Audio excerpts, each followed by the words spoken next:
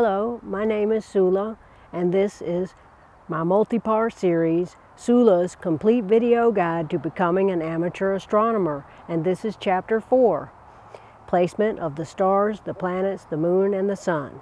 In Chapter 2, I went over some basic astronomy, and I mentioned that over time, the North Star has changed over thousands of years, and that may have created some confusion, because I got a question from a viewer about the placement of the stars. So I thought I would go into that a little bit more in this chapter.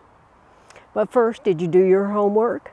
Did you go outside and look with the naked eye and try to learn the constellations by using the pointer stars and the Big Dipper and learning some of the major constellations like Leo? And did you notice how the constellations moved across the sky from east to west?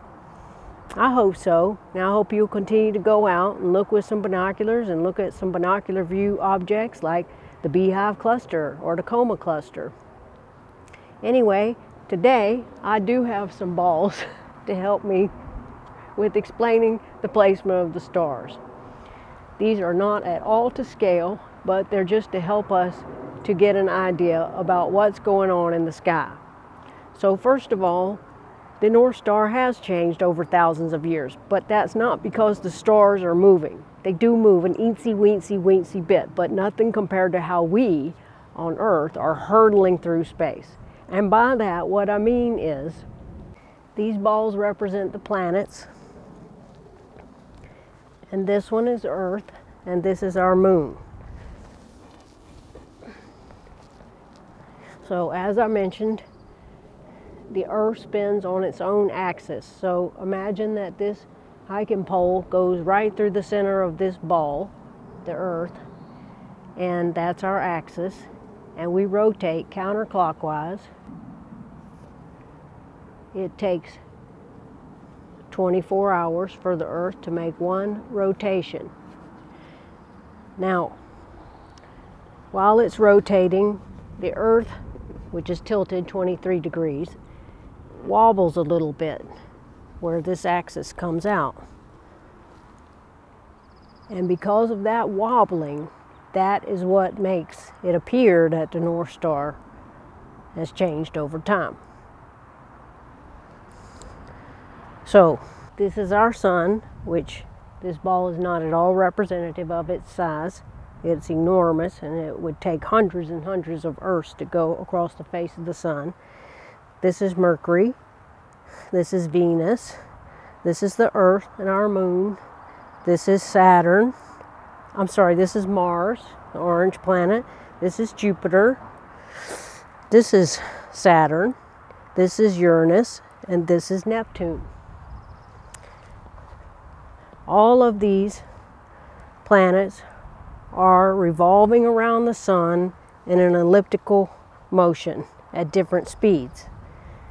The Earth takes 1 year approximately to rotate around our sun. But while we're rotating around the sun, we're also spinning on our own axis. So if I'm on this ball, I'm spinning like this, while I'm also spinning like this. Made me dizzy. This star in this tree is Vega. It shouldn't be moving. Pretend that it's not moving. The wind is blowing it. And this ball is the Earth. So I'm standing on Earth, and I go out at night and I look at Vega, and the Earth is spinning counterclockwise. So my body is going like this, and Vega appears to set, but it hasn't gone anywhere. It's right there. And when the Earth makes a 24-hour rotation, I get up again in the evening, and there's Vega, same place. Now over a month, it will appear to have moved, because while I'm spinning in a counterclockwise motion, the Earth is going around the sun. So that's why the constellations change with the seasons. So that's why the stars appear to move, but they're not moving. We're moving. We're rotating on the Earth's axis, and we're rotating around the sun. Now let's talk about the other planets and the sun and the moon. Venus, which is the second closest planet to the sun, takes 225 days to revolve around the sun, and it curiously rotates clockwise while we rotate counterclockwise. And Venus and Mercury always appear in the sky either in the early dawn hours or the early evening hours because they're so close to the sun. Very, very rarely Venus will get between the sun and the earth. And if you look at it from the earth, you can see Venus move across the sun, and that's called a transit. And there was one in 2016, I think, but there isn't going to be another transit of Venus across the sun, I think, till 2035. So if you missed the one in 2016, you're probably out of luck, unless you're extremely young. I'm out of luck. Venus has a very thick atmosphere that is sulfur dioxide, carbon dioxide, and nitrogen. And so even though it's not that far away from us, relative to the other planets, no matter how big your telescope, any Earth-based telescope will not reveal any of the features of the surface of Venus. It'll always just look like a dusty cloud ball. But it does show phases to us on Earth as it moves around the sun. And at times it looks like a crescent, just like our moon does. This is the Earth and this is our moon. While the Earth is rotating around the sun, the moon is rotating around the Earth. It takes 23.7 days for the moon to make one rotation around the Earth. So when the moon gets in this position between the Earth and the sun, that's when it's called a new moon. We're only seeing the dark side of the moon. So when people say it's a new moon, there's no moon. Or there is a moon, you just can't see it. And when it moves between the Earth and the sun, then it's a full moon. So you might be asking yourself, well, if the moon moves between the Earth and the sun, why don't we get a total solar eclipse every month when it does that? Well, the answer is that the moon's orbit is tilted 5 degrees off of the orbit of the Earth, and therefore it doesn't precisely line up except twice a year somewhere on Earth. The moon gets precisely between the Earth and the sun, and that creates a total solar eclipse. And when it lines up precisely between the Earth and the sun, we get a total lunar eclipse.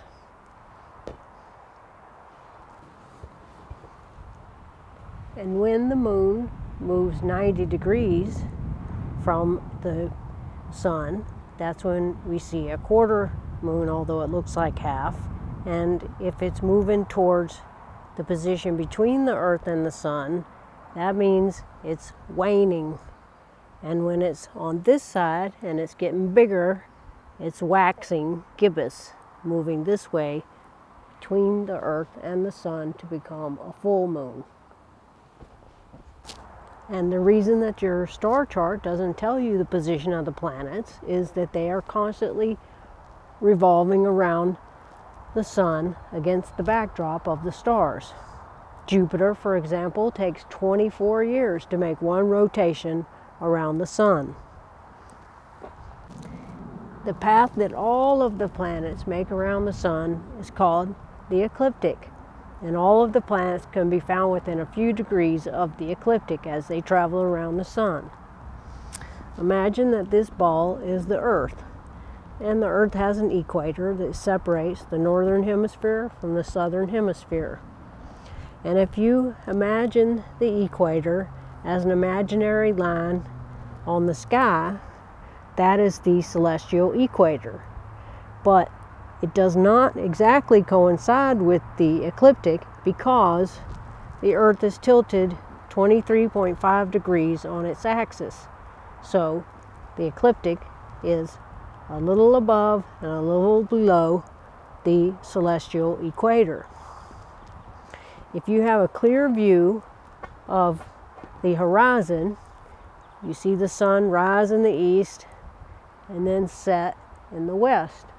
But as the seasons go by, it appears to set at different locations, moving westward as the seasons go by. And the reason is that the sun also is tilted on the ecliptic.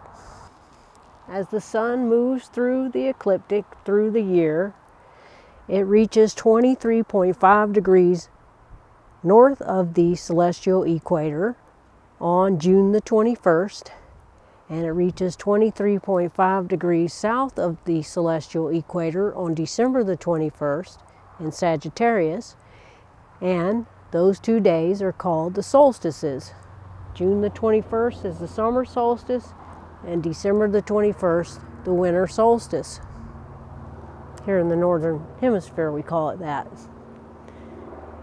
At the summer solstice, the sun appears to rise and set far to the north, and on the winter solstice, the sun appears to rise and set far to the south. And on the equinoxes, it appears to rise and set far to the east or west, depending on which equinox. Right now, the moon is waxing gibbous. That means it's getting bigger and bigger as it orbits around us, and it'll soon be full. And right now is a good time to go outside and look at it in the twilight so it doesn't blind you. And you can see the Sea of Tranquility where the Apollo 11 landed. No, you can't see Neil Armstrong's footprints. No, you can't see the flag, but you can see the Sea of Tranquility. And you can see some craters that are astounding right now, so this is a good time to study the moon. Mercury, the planet closest to the sun, will be its brightest and easiest to spot in the early evening sky from April 18th to May 10th, 2022. Venus will continue to be a morning star all the way through August 27th, 2022. There's going to be a meteor shower on April the 21st, going into the early morning hours of April the 22nd, the Lyrid meteor shower. Mars is currently in the morning sky and is at magnitude 2 and passing through Ophiuchus, but as the year goes by, Mars will get closer and closer to the Earth, culminating at opposition on December the 8th, when it will be at a magnitude negative 1.9 and only 50 million miles from Earth. Mars is very difficult to see always. It's very much dependent on atmospheric conditions and seeing, but when it's at opposition is an excellent time to try to see Mars later this year. On April the 30th, 2022, there will be a conjunction between Venus and Jupiter when they will be half a degree apart in the early morning hours, so be sure to catch that and check out other celestial events in your copy of Sky and Telescope or wherever you get your celestial news. That's it for now. I hope you enjoyed this episode, Chapter 4 of Tsula's Complete Video Guide to Becoming an Amateur Astronomer. I'll see you in the next chapter. Until then, I hope you have access to dark skies and that you're getting out there and enjoying them. So long till next time, Tsula signing off.